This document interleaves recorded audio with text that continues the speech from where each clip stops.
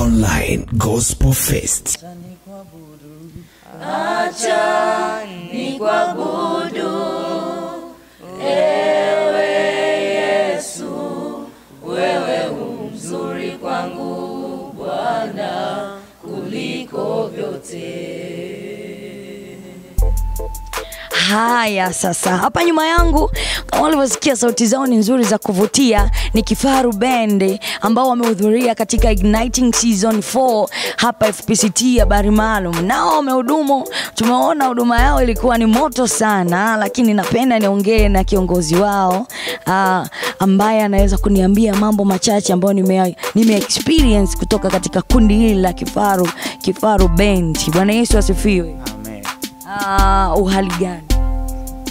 Niko salama kabisa. Unaonaje igniting experience? Anaona ilikuwa vizuri na ilikuwa faya kwa kweli. Mambo yamekuwa mazuri. Tumeona Mungu katika hili.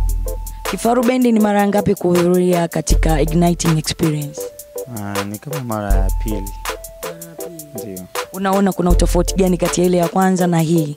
Kuna utofauti mkubwa kwa sababu ile ya kwanza ilikuwa ya mchana na hii ilikuwa ya usiku. Okay.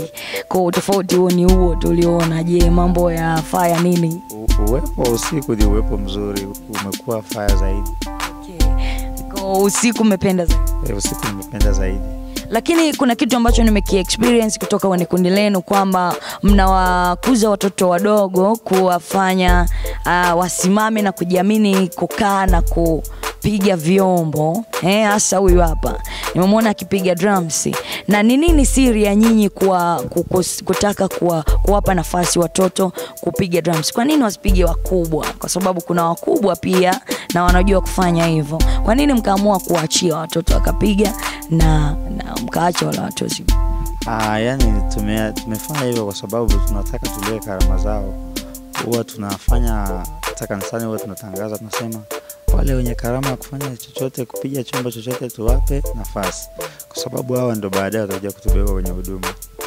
Ndio. Unawaambia nini wale ambao wanawaweka mbali watoto wenye vipaji na karama kama hizi? Maana kwenye kwaya kama hizi mara nyingine unakuta wanasema nyie mtapiga pembeni, mtafanya mazoezi, lakini hawawapi nafasi ya kupiga katika matamasha ama sehemu kama hizi.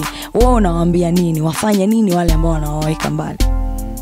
Ninachowashauri kwamba mtoto kama ana kipaji mzazi asimzuie, kwa sababu kama kumtumikia Mungu anatakiwa mtu aanze akiwa mdogo ili maisha yake huko mbele aendelee kumtumikia Yesu na kumtukuza, kwa sababu hakuna kingine. Kwa sababu akimwacha tu hivyo mwisho wa siku atakuja kuharibika na makundi kwa nini. Lakini kama huyu ameanza huduma yuko namna hii, ina maana huyu ni ngumu kuja kuacha, kwa sababu itakuwa kitu amekuwa nacho.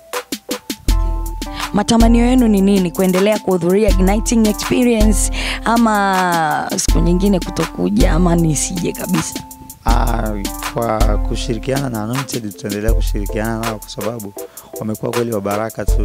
Tukiwalika pia wanafika, na sisi wakitualika hatuna budi kufika, tunabidi tufike, kwa sababu tumekuwa tukishirikiana kwa namna hiyo kwa ajili ya kujenga ufalme wa Yesu.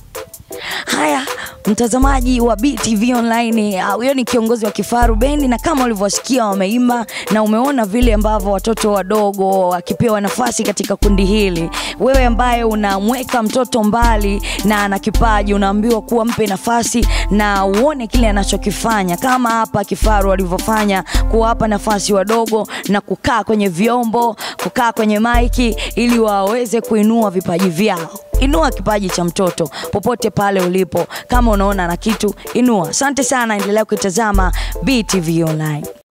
BTV Online Gospel Fest.